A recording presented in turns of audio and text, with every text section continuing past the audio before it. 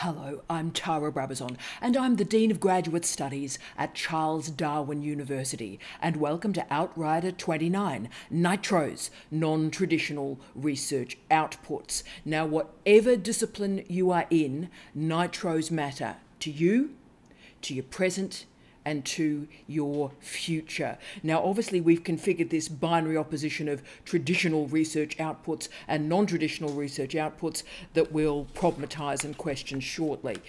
So what exactly are traditional research outputs? I think we all know scholarly monographs, books, book chapters, but also refereed articles and refereed conference proceedings. So they are traditional scholarly outputs. But what makes traditional outputs traditional in terms of their research quality is their capacity to be peer-reviewed. So they have a quality assurance protocol. That's what peer review is. But also these outputs have an enhancement stage through editing or proofreading and design. A traditional research publication must show scholarly activity. So it's got to show, yes, a literature review, it's got to show a series of citations, it's got to demonstrate how this particular output is engaging with existing knowledge and moving knowledge forward. Originality, therefore, does matter. It must not be simply a recutting of earlier work. It has moved through peer review. It is part of knowledge, but also moves knowledge forward. And significantly, it is in a format that enables dissemination. NTROs recognise that there is an alternative way of constructing research and disseminating research. So that includes, for example, research reports to external bodies. Often this is termed grey literature. But also portfolios, live performances in events, recorded creative works, curated public events, and also original creative works. NTROs can, and I would argue, and we'll be arguing through this Outrider, must exist in all disciplines. So, for example, it could be a science photograph of a bee that we'll talk about shortly, architectural design, digital storytelling in physiotherapy research, urban planning, engineering design, furniture design, just to name a few. NTROs share two characteristics with all publications. Firstly, the research must be publicly available, and secondly, it must be created by authors that can be named. Okay, NTROs do not conform at all, really, to a traditional way of enacting knowledge, and particularly rendering knowledge accountable in our national universities, because NTROs don't slot into clear tiers or ranking modalities. They're not disciplined by gatekeepers. Well, they are disciplined by gatekeepers, but just different gatekeepers. So they're research outputs that are really innovative in both form and content. They can include reports, they can include software, visual texts, sonic texts. So, for example, a wonderful former PhD student I still know, Dr. James Dorey. Hi, James. Doctor, so he finished his PhD, completed his PhD on bees. It was a truly great thesis, did incredibly well through examination and publications. But what makes James remarkable is that through his PhD, he also became a nature photographer, particularly specialising in bees that exist in low light. So what always used to make me smile and used to make me so proud is when James used to send me an email. In the signature block, it would say PhD student and photographer. How entrepreneurial is that? So it has become an important career to him. Yes, he's got this remarkable bee research that I will share with you in the references section of this Outrider, but also for his profound photography expertise. So he delivered a very successful PhD, but also delivered an incredibly successful series of NTROs. NTROs summon innovation in form and content. That is, they create innovation in signifiers and signifieds and how they align. Now, this all seems pretty innovative and important, and it is, but NTROs do have a lot of problems, and I'm going to talk overtly about those problems now. So in the ERA, the Excellence in Research Australia, this sort of national review that's existed in Australia for over a decade, on the disciplines and in the disciplines where NTROs dominate, we didn't see any uptick. We didn't see any national or international improvement in the output, so the quality, the excellence of the outputs. And that made it distinct from physics, from chemistry, from the experimental sciences that through the ERA saw an improvement over time. Was not the case in the disciplines with the NTROs. The argument for this stagnant practice-based research and why it stayed stagnant has come from Julian Knowles. And he put in place two causes. Firstly, he stated that the endless restructures and mergers in Australian universities have meant that the creative-led and the practice-based disciplines have been moved into structures, academic resource units, departments, faculties, that don't really understand what they're doing and why. So there's no specialism, say, in studio-based practice. Now, I think that's a very good critique, and I think it's accurate. But Knowles also argued that academic management, academic leadership in Australia has very, very few managers in it with any expertise in NTROs.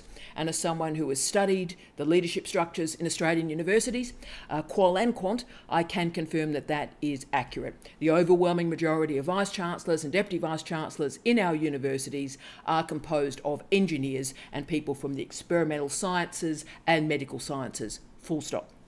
So therefore, research management at an experiential level is disconnected from creative-led and practice-based research. Again, good critique, pretty hard to argue with that, it's true. Now, Craig Batty in 2019 stated that, quote, university management should take creative practices seriously before it is too late, end of quote. Well, I'm recording this 5 years later and, you know, it probably is too late, but I've come up with a solution to rejuvenate NTROs, but more to that in a second. So Knowles is very uncomfortable about the configuration of this binary opposition of traditional research outputs and non-traditional research outputs. He states, quite rightly, rhetorically, what is non-traditional? And that's a good argument if you think about disciplines like music, okay? Music for 80 years has produced music as its research output. So that's not non-traditional. That is exactly what music as a discipline is about. Again, that's a very, very good argument. But non-traditional research outputs is gaining momentum because we've got so many research assessment protocols around the world. And the research assessment protocols are interested in books, book chapters, refereed articles, and conference proceedings. Those of us who develop all sorts of different outputs rarely have the research ecosystem or the assessment protocols to assess and understand and evaluate what we do. The question we do all have to ask ourselves is, what does rigour look like when we're evaluating NTROs? Now, we need to also recognise that just because you're creative, darling, with the greatest respect in the world, does not mean you're configuring NTROs. So just because you've made a film does not mean that it's a NTRO. Just because you've created a piece of music does not mean that it's a NTRO. Just because you've written a novel does not mean that it's a NTRO. Just because you've taken a photograph or configured a soundscape does not mean that it is a NTRO. You know, we're talking about a research output here, not simply an output. If you make a film, that's great. Knock yourself out, brilliant. But just because you make a film does not mean it is a research output. And that's why in most systems, beginning with some very, very strong work in the United Kingdom and Australia in the late 80s, so 1986, 87, 88, 89, we started to see through the RAE, the ERA and the REF verification protocols being put in place for NTROs through exegetical components. So like our artefact and exegesis PhDs, the object may exist and the object is great, but the research must be explained in the exegesis. This is an important stage. And this embodies really my clear critique of what's occurred in the Australian research ecosystem. Once more, when I was reading the literature to help you with NTROs this week for this Outrider, I was disgusted, I was angry, filled with rage really. And I mean, I'm so angry about this issue that when it was emerging in Australia in the early 2000s, I left Australia for a British chair because I got so infuriated by these debates. So let me express these debates to you so you can make your own mind up. For my entire career since I started teaching in universities when I was 21 years of age. I'm now 54 and close to death. But my entire career, I have been fighting elitist cultures in Australia. The people that find some types of music better than others, find art as superior to industrial design and craft, and putting it most basically, a whole group of academics who think that high culture is so much better than popular culture. This is elitism, and it has nothing to do with research. Death metal can be a NTRO as much as modernist orchestration. The problem, particularly in Australia, is that NTROs are saturated with these ideologies of artistic value rather than research value. Patricia Levy, in her book Method Meets Art, described, quote, the natural affinity between research practice and artistic practice, end of quote. This is rubbish. Whenever anybody configures this binary opposition of, oh, this is a natural thing, this is a natural behaviour, this is a natural affinity, they're automatically constructing a binary opposition whereby something else is abnormal, artificial, crimogenetic, a problem. This is reinforcing over 200 years of an ideology that confirmed that art was of quality and value. Of course, art, capital A, has nothing to do with quality and value. It has to do with the class of the audience. Okay, we see all of these arguments, by the way, in real time in Matthew Arnold's 1869 book, Culture and Anarchy. Natural affinities are not the point of research. In fact, I would argue disrupting what we think of as natural and normal is actually the point of research. What we need to be doing in research is transparency, accountability, repeatability, rather than assuming this is natural and this is the way that it's always been.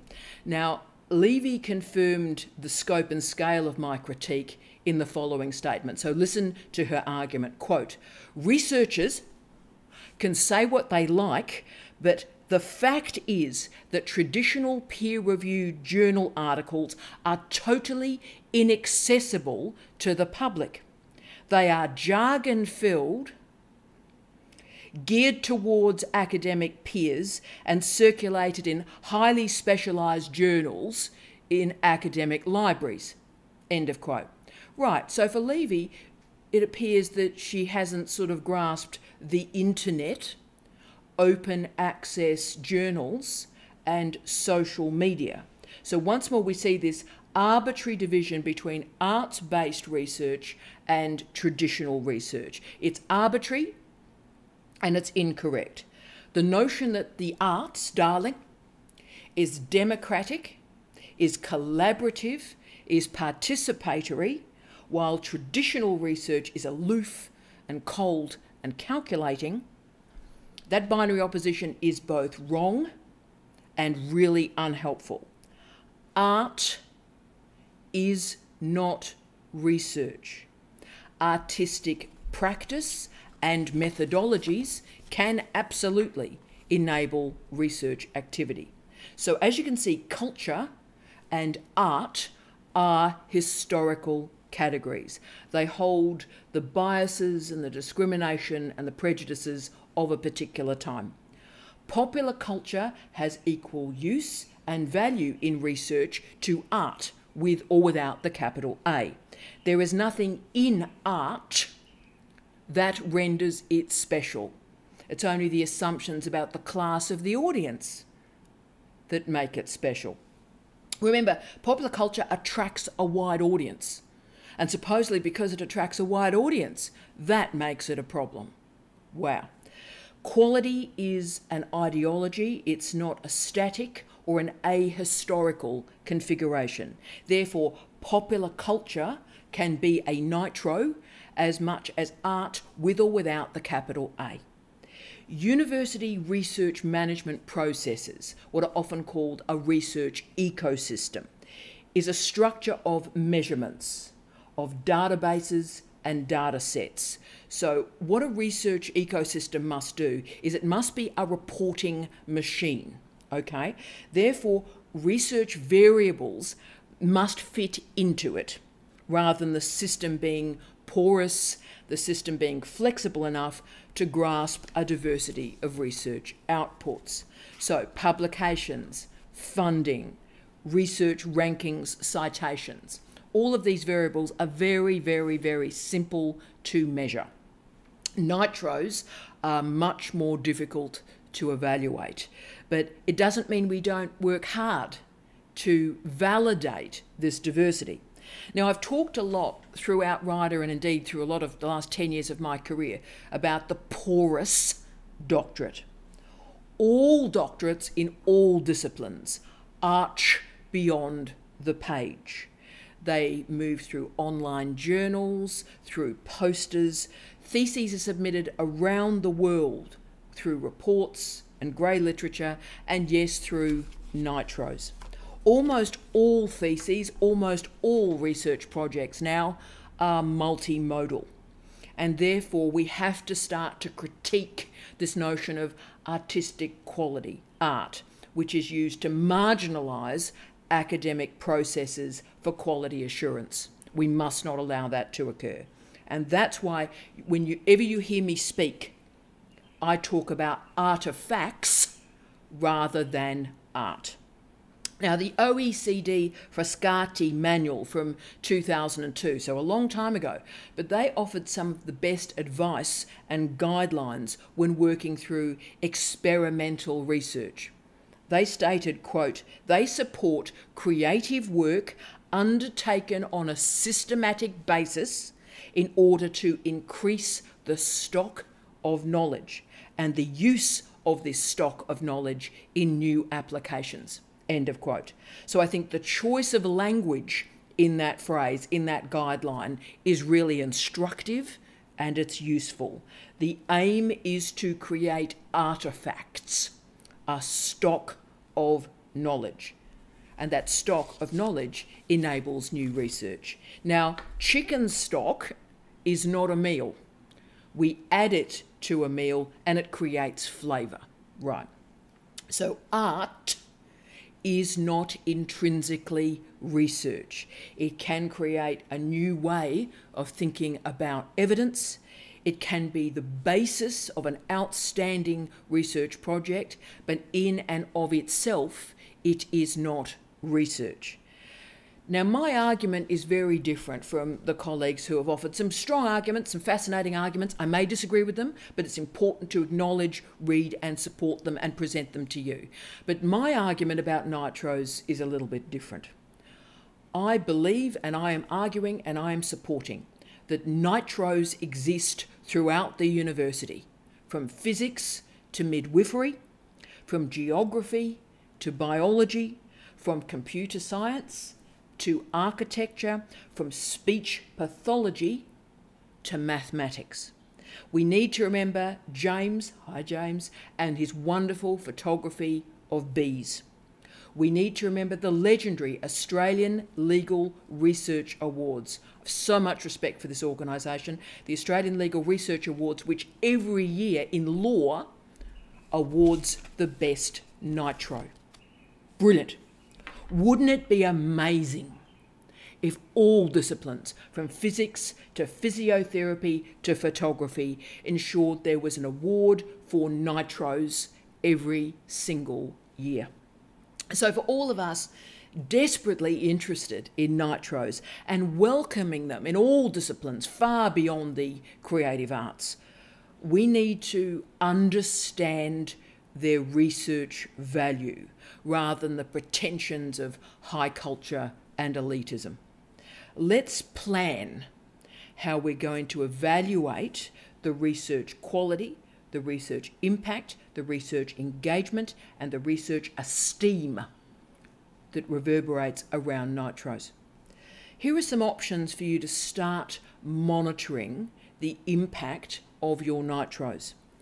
Social media feedback, altmetrics, reviews, the number of downloads, the library holdings, any outreach organisations that have used your nitro, but also translations. For someone who's done nitros for 20 years, the key in this is to monitor how your nitro moves.